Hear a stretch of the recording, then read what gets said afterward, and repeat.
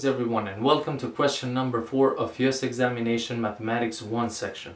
For this question we have chosen a question which was asked already in YÖS Examination in the year 2013. So let's see what the question asks us and what is the process we need to follow to get to the right answer. In this question we have 2 minus 1 over 2 minus 1 over 2 minus 1 over, and it goes like this. So it doesn't have an end. So what is that equal to? In these kinds of questions, all you have to do is take all this denominator and equal it to x, and all this expression equal it to x as well.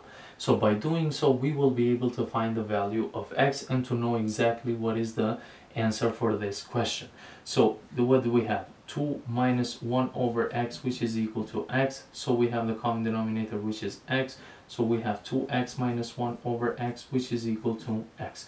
We cross multiply. We have 2x minus 1 is equal to x squared. So we take everything on one side. So we have x squared minus 2x plus 1, which is equal to 0. So now we are dealing here with quadratic equations and we know how to do them. We have x, because x times x, it will give us x squared. Now, which factors we have to multiply to give us positive 1?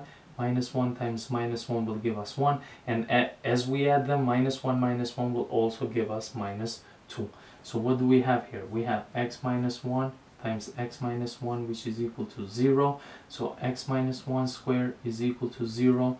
As you can see, we have x minus 1 equal to 0, so x is equal to 1. So the right answer for this question is 1. So please don't forget, this is a hint that you can use which will save you a lot of time on your exams. And this is the process you need to follow to get to the right answer. This was question number 4 and I will see you on the next one.